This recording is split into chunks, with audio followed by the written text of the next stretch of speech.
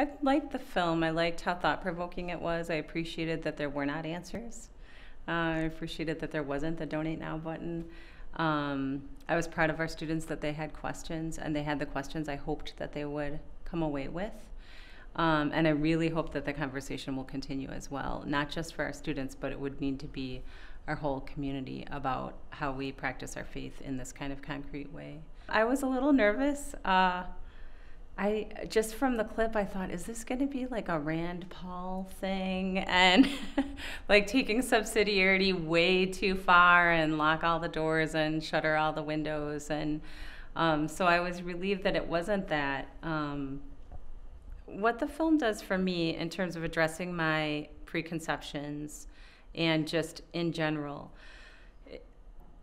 it was a good experience of humility for me and as being a co-learner with my students, because I want my students to view the world through the lens of Catholic social teaching. But for me, it sort of gave me a template too of it's Thanksgiving time. We're doing a Thanksgiving food drive. That's great. That's necessary. But are we also doing the extra work? It's so easy to bring in a can of corn. It's much harder to ask, why do these people need my can of corn? And are we really practicing what we teach?